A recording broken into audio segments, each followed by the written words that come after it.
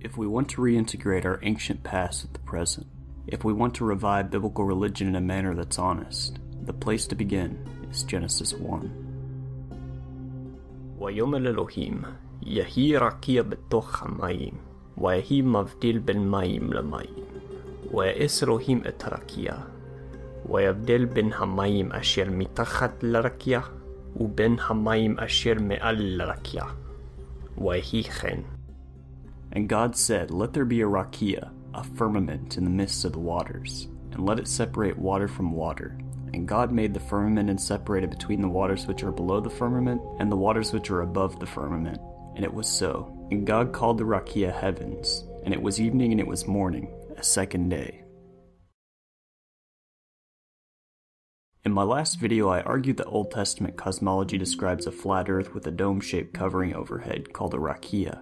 The function of this firmament was to retain a celestial ocean. The ancient Near Eastern concept being that our world exists inside a cosmic bubble, surrounded on all sides by watery chaos. In response, many of you have sent me this 2011 Seminary Journal article challenging this consensus by Yonker and Davidson. It's entitled The Myth of the Solid Heavenly Dome. In the interest of presenting some of the evidence for my position, I'm going to interact with a couple of their arguments. It's significant that Genesis 1:1 opens in the genre of Mesopotamian syntax because we possess a Mesopotamian creation myth which relates a conceptually similar account to the creation of the heavens in Genesis. Wayne Horowitz's book Mesopotamian Cosmic Geography is a comprehensive field standard on Babylonian cosmology. He writes, Explicit statements that the heavens are made of water are found in Babylonian texts. Examples include Enuma Elish, Tablet 4, lines 137 through 146, where Marduk builds the heavens out of the watery corpse of Tiamat, where the Akkadian name for heaven, Same, is explained as Same, of water. This is similar to the Hebrew word for heaven, Shemayim, which is likely a contraction for Shammayim, which literally means water there. In Enuma Elish Tablet 4, lines 139 through 40, Marduk stretches out the Chaos Dragon's skin, and assigns guards to keep the waters of heaven from draining downwards into the lower regions of the universe. These traditions may be compared with Genesis 1, where the primeval waters are divided in two, with the upper waters positioned above the firmament, Rakia. Now Yonker and Davidson deny the existence of a heavenly ocean retained by the sky in Israelite cosmology. They want to interpret the waters above in these passages as mere clouds. They provide three arguments for this identification on pages 143 through 144, under the heading Waters Above, as follows. Argument 1, quote, The mention of the waters which are above Me'al, the expanse, in verse 7, is very likely a reference to clouds. This interpretation is supported by intertextual parallels to Genesis 1 and other Old Testament creation accounts. Note especially Proverbs 8:28, where what exists above Mime'al, the sky or heavens, Shemayim, is explicitly described as the clouds, Shechakim. Rebuttal. A Semitist friend and I were a bit frustrated with this claim because, as you can see, it's not apparent in the text at all, and they offer no further explanation of how they derived this conclusion. Perhaps they were trying to say that the circle on the face of the deep in line B of verse 27 refers to the sky, and since line A of the next verse says, when he established the clouds above, they therefore believe the object of above is the sky. Several problems. First, 27b is synonymous with a verse in Job 26:10, which defines the inscribed circle on the waters as the horizon, formed by the heavenly dome. This is why translations like the NET, NIV, or HCSB, afraid that readers will be confused, go ahead and translate circle here as horizon. Andrew Steinman, professor of Hebrew at Concordia University, agrees. See also Michael V. Fox, professor emeritus of Semitics at Wisconsin-Madison. The implication, therefore, would be that the clouds are above the circumscription where the sky meets the waters, not above the sky itself. But even granting that much in the argument would be excessively generous, considering in the 27 other occurrences of Mime'al in the Bible, or its parallel contraction Mitachat, which appears 48 other times, these are never syntactically separated by their object by a sof pasuk, as this proposed reading would require. The syntax doesn't work.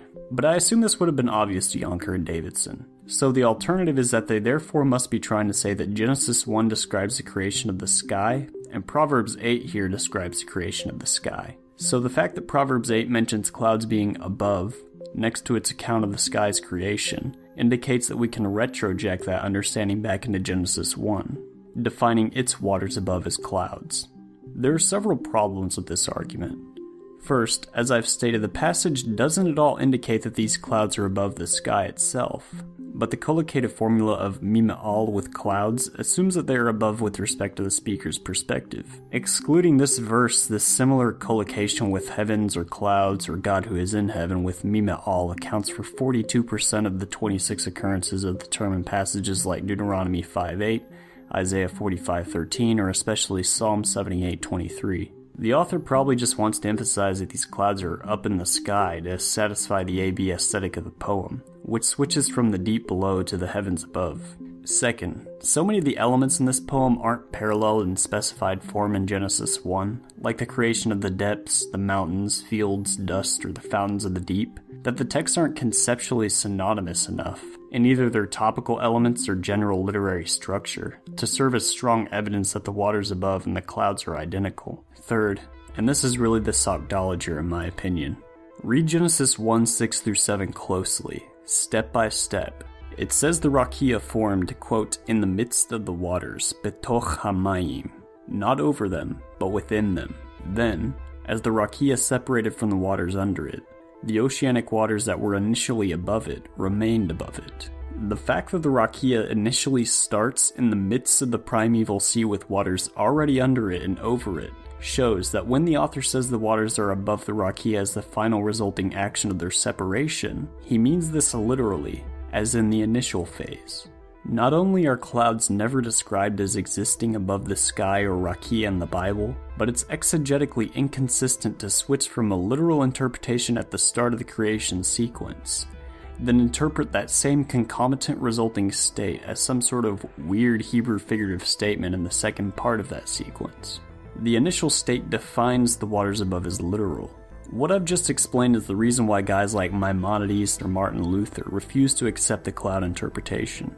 Here's Luther, for example, who wasn't a mean Hebraist. But what is most remarkable is that Moses clearly makes three divisions. He places the firmament in the middle, between the waters. I might readily imagine that the firmament is the uppermost mass of all, and that the waters which are in suspension, not over but under the heaven, are the clouds which we observe, so that the waters separated from our waters on earth. But Moses says in plain words that the waters were above and below the firmament. I here therefore take my reason captive, and subscribe to the word of God even though I do not understand it.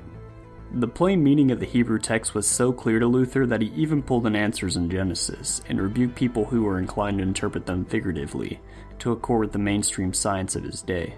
Quote, "We Christians must be different from the philosophers, in the way that we think about the causes of things. If some things are beyond our comprehension like those before us concerning the waters above the heavens, we must believe them rather than wickedly deny them, or presumptuously interpret them in conformity with our understanding." Argument 2. Yonker and Davidson's second argument for identifying the waters above the heavens with clouds is a single sentence long.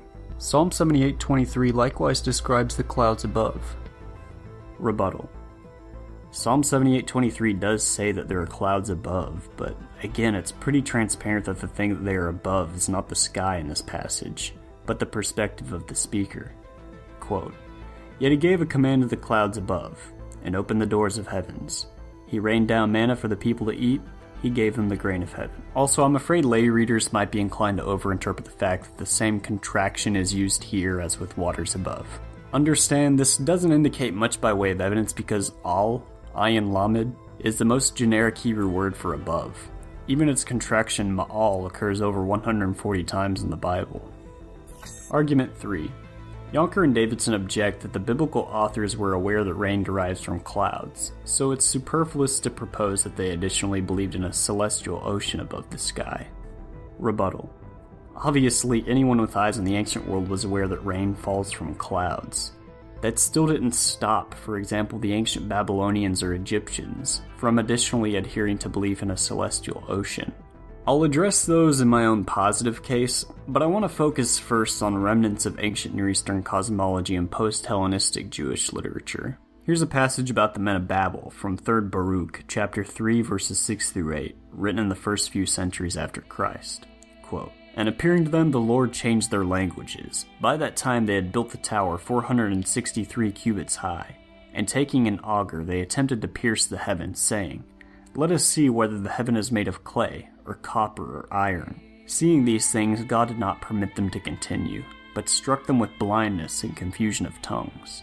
Yonker and Davidson claim that this text is probably referring to the Greek model of hard crystalline spheres, and not retaining tradition of an ancient Near Eastern solid dome. Perhaps, it's true that the Greeks did believe in a series of solid firmaments, but this same tradition occurs in the Babylonian Talmud, Sanhedrin 109a, where the rabbis tell us that the scheming men of Babel said, quote, "Let us build a tower, ascend to heaven and cleave it with axes, that its waters might gush forth." This seems to retain the heavenly waters above as an element of the tradition. Another passage that Yonker and Davidson don't mention that assumes a solid sky and explicitly alludes to its heavenly ocean can be found in a text called Bereshit Rabbah, compiled during Judaism's classical period between 8300 and 500. The thickness of the firmament equals that of the earth. Compare. It is he that sitteth above the chug of the earth, Isaiah 40:22, with, "And he walketh in the chug of the heaven," Job 22:14. The use of chug in both verses teaches that they are alike. Rabbi Aha said in Rabbi Janana's name, "It is as thick as a metal plate." Rabbi Joshua, son of Rabbi Nehemiah, said, "It is about 2 fingers in thickness." The son of Pazi said, "The upper waters exceed the lower ones by about the measure of 30 extus, for it is written, 'And let the firmament divide the waters from the waters.'" Our rabbis said, "They are half and half, that is, equal." Besides debating the thickness of the firmament in the Bible, some of the rabbis speculated that the heavenly ocean above it was equal in volume to the earth's oceans. Because the Genesis 1:6 phrase, "divide waters from waters," tends to imply a half and half separation. This same half and half separation is derived in the Dead Sea Scroll Book of Jubilees. Notice how the author explains this in the same way that I did earlier. "And on the second day he created the firmament in the midst of the waters, and the waters were divided on that day. Half of them went up above, and half of them went down below the firmament." J. Edward Wright is professor of Hebrew Bible and early Judaism at the University of Arizona. In his book The Early History of Heaven, he quotes 2 Enoch 3:3. "The angels placed me on the first heaven, and showed me a very great sea, even greater than the earthly sea." According to Wright, quote, "This is the celestial ocean, believed since ancient times to be just above the atmosphere. This text thus incorporates the ancient Near Eastern traditions about the celestial ocean into the Greco-Roman multiple heaven model." A similar statement appears in the Testament of Levi, chapter 1, verses 8 through 10 among the Dead Sea Scriptures. Quote, "And I entered from the first heaven, and there I saw a great sea hanging." We have no shortage of early Jewish texts that assume the heavens are a solid dome. For example, Pesachim 94b of the Babylonian Talmud, which talks about how the, quote, "sages of Israel" argued with the Romans about whether night is created because the sun travels behind the wall of the firmament, or whether it is created by the sun traveling under the earth, the sages of Israel maintaining the former.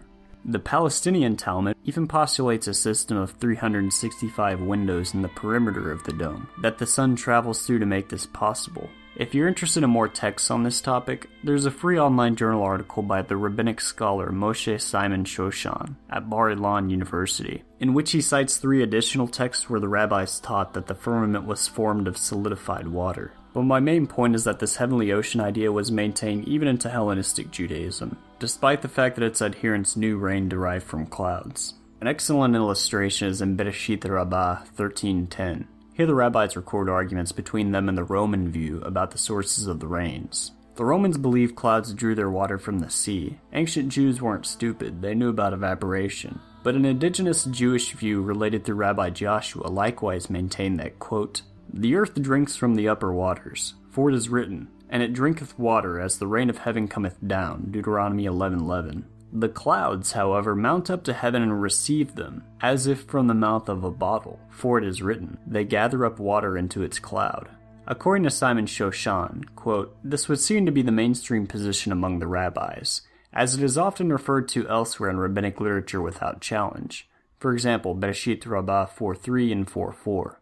So Yonker and Davidson's argument that the mere awareness of clouds and evaporation would have extruded belief in a celestial ocean for ancient man isn't supported by ancient Near Eastern or early rabbinic thought. Simon Shoshan's study concludes that although they were aware of and sometimes influenced by Greek views, Quote, "The rabbi's view of the nature and structure of the heavens closely parallels ancient Near Eastern perceptions on the matter, both in its broader conception and in many of its details. Though the rabbi's main source was certainly the Bible, they very likely had indirect access to other ancient Near Eastern traditions about the heavens. Several of the rabbi's ideas about the heavens that have no source in the Bible have precedence in various Mesopotamian sources."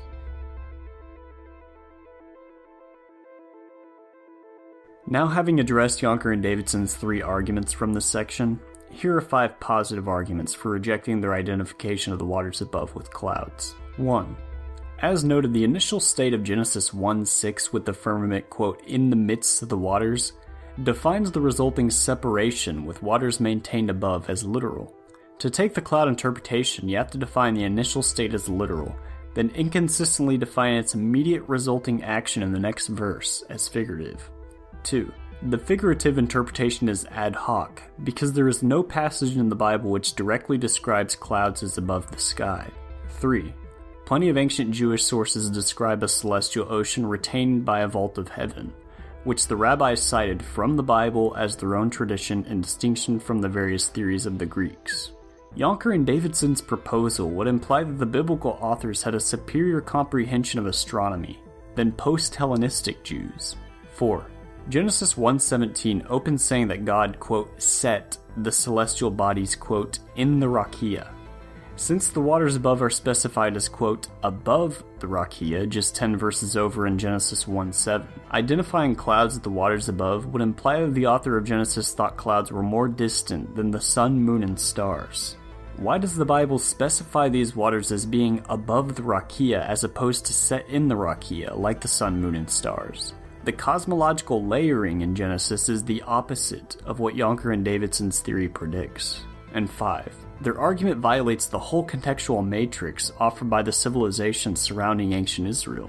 Let's look at that last point. Start with Egypt to Israel's west. We know archaeologically that there was significant trade between Egypt and the Levant for centuries, particularly spiking in the period preceding the exile. J. Edward Wright at the University of Arizona points out that the Egyptian texts also mention these heavenly waters frequently. One hymn calls them the Nile in heaven, a hymn to Ra calls them the watery abyss of the sky, a coffin text calls them the celestial waters, and, quote, "the pool of the firmament." Here's a quote from James P. Allen, previous president of the International Association of Egyptologists and professor of Egyptology at Brown University.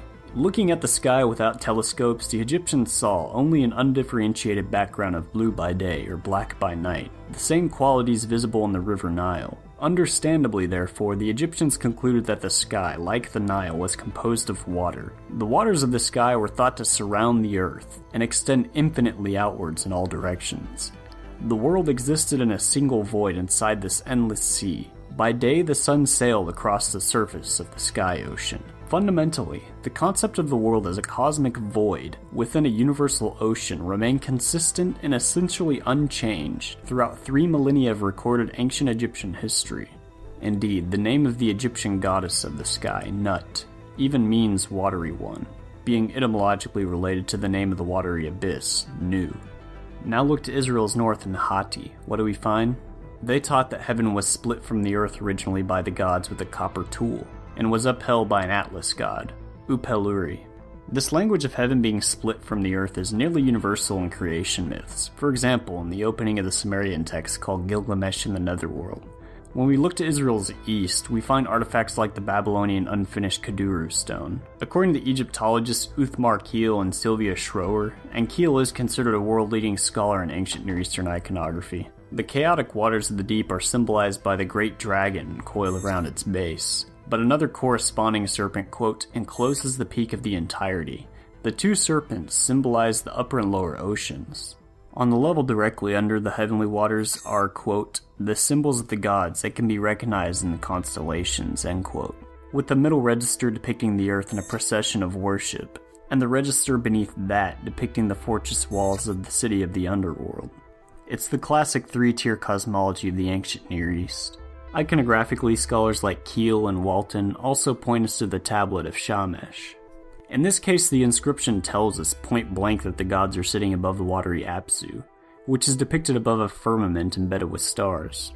Even the Babylonian map of the world at the British Museum depicts the world with its horizon terminating at the rim of the 8 cosmic mountains as a disk, according to its curator Irving Finkel. Similar to how Yonker and Davidson's own biblical proof text describes the, quote, circle on the face of the deep, or we read of Isaiah describing God sitting over the compass inscribed, quote, circle of the earth. For example, besides textual parallels, Keel points us to a 4th century BC sarcophagus from the necropolis of Saqqara. Then there's the textual parallel in Enuma Elish. Recall, Enuma Elish is Babylonian, and most scholars still maintain that Genesis 1 was edited around the time of the Babylonian exile. In that text, a central theme of the myth is how Marduk stretches out the upper half of Tiamat to seal out her waters so that there will be a cosmic void where the earth can exist. As an aside, young earthers like Jason Lisle in his book Taking Back Astronomy keep using the argument that the Bible anticipates redshift theory and the expansion of the universe because it frequently says, quote, God stretches out the heavens. The problem with this argument is that the Babylonian creation myth also says Marduk stretched out the heavens, with similar tent language. The Akkadian verb is isdud. Were the priests of Marduk receiving divinely inspired astrophysical revelations too? In short, the ancient Near East already provides full and sufficient basis for interpreting the waters above, so we don't need to invent ad hoc explanations motivated by modern astronomy. I also have beef with the half of their article that conducts a historical survey of astronomy. Citing some historical surveys, they write, quote, the idea that the ancient Hebrews believed the heavens consisted of a solid vault resting on a flat earth appears to have emerged for the first time only during the early 19th century, when introduced as part of the flat earth concept introduced by Washington Irving and Antoine Jean Letron. First, early Jewish texts like Bereshit Rabbah Parashah 4 Midrash 5, or the Palestinian Talmud, are clear defeaters for this assertion. Citing their own Bibles, rabbinic Jews point-blank articulated belief in a solid vault. And the flat earth part of their conclusion doesn't even make sense to me either. We know the Egyptians believed in a flat earth. They drew it. Their myths describing the emergence of the primordial hill assume it. We also have a drawing of the Babylonian flat earth, and every scholar of Babylonian astronomy I've read acknowledges that they had no concept of a spherical cosmology. For example, J. Edward Wright agrees, quote, all Babylonian astronomy presupposed a flat earth and either did not recognize or ignored the influence of latitude on celestial observation. For that matter, the Neo-Assyrian Etana legend assumes it's flat when it describes the earth as a disk, surrounded as if by a circular irrigation ditch. Do you really think that Daniel didn't share Nebuchadnezzar's view of a flat earth in Daniel 4 when they were both interacting with the Mesopotamian world tree legend? Do you really think ancient Northwest Semitic culture was the only outlier among the nations contiguous with them, and that they believed the earth was a globe with people living upside-down lives on the opposite side prevented from flying off by some invisible force?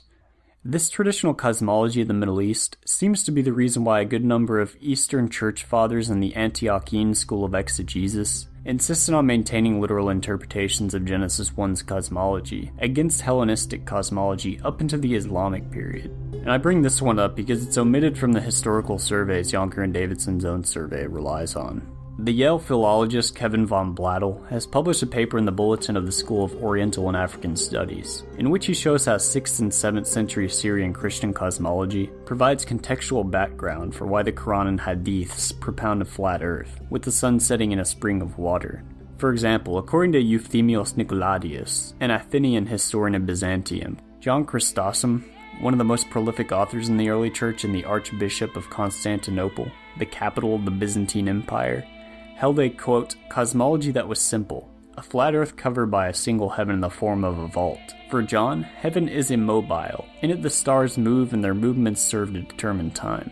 Von Blattel, Nicoladius, and the Princeton professor of church history Kathleen McVeigh also point to figures like Mar Abba the Great, the head bishop of the Assyrian Church of the East. There's also Narsai, the head of his own school and foremost writer in the Assyrian Church of the East. There's also Diodorus, the 4th century bishop of Tarsus, who thought spherical cosmology was a denial of scripture and would usher in atheism. There's Theodore, bishop of Mopsuesta, who is the greatest representative of the Antiochian school of exegesis. Severin, the bishop of Gabala in Syria, who published 6 vehement sermons against spherical cosmology. There's also figures like Cyril, the 4th century bishop of Jerusalem, who took elements of this traditional cosmology quite seriously, and, of course, Cosmos Indikoplestis, the 6th century Syrian-trained churchman, who published his now infamous work Christian Topography, which vehemently argued for a flat earth cosmology from the Bible. You'll notice these guys are all operating in the Middle East, by the way.